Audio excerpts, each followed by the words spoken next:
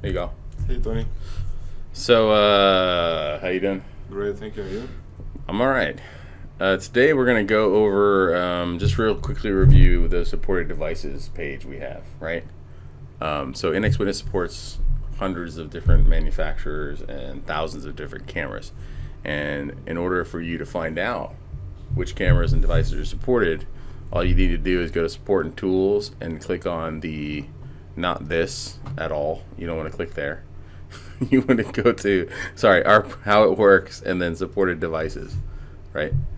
And you're going to get kicked out to our supported devices page. So this is a separate app that we've created.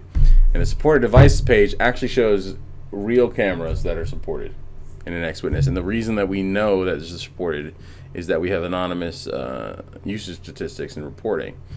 So when a camera shows up in 3 different systems and it has the same settings and it performs the same way, then it comes into our supported devices system, which you run, right?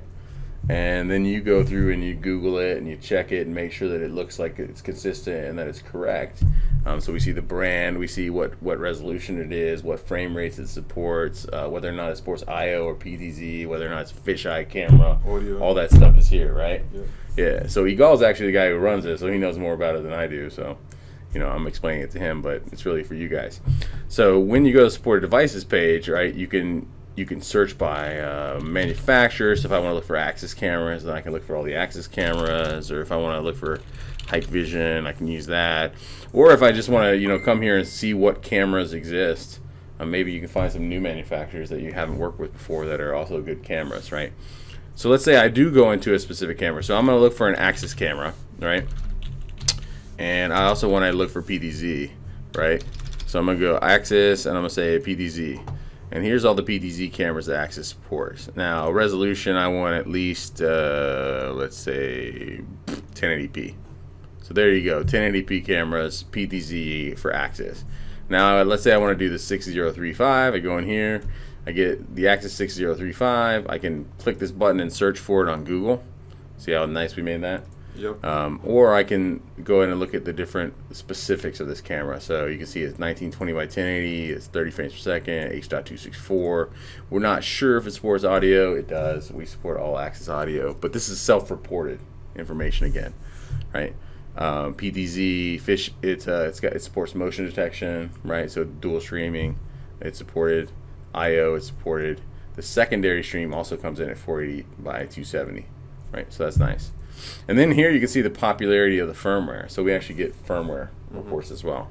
So it's kind of nice. You can see, a lot about each individual camera. And that's how the supported devices page works. You can clear out all these filters. It's pretty nice, right? Yep. So as you can see, we've got a lot of cameras. And as you know, as a person who runs the system, it goes up every single week. So Every single day, I would say. now, since you're here, assuming that we have a customer who has a device and they know that it works, but it's not showing up in this list, what should they do? They should open a support ticket and let us know, Yeah. right? And then you will go into the system and actually And manually make sure, add the camera. Yeah. Make Right. sure it is there. Yeah. So that's another option for you guys. But that's the supported IP video devices list. Now, it doesn't just include cameras.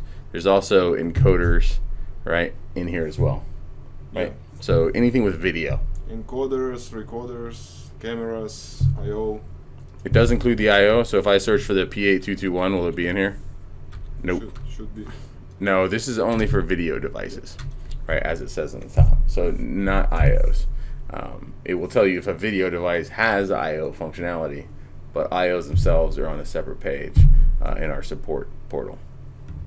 Cool. Supported devices page.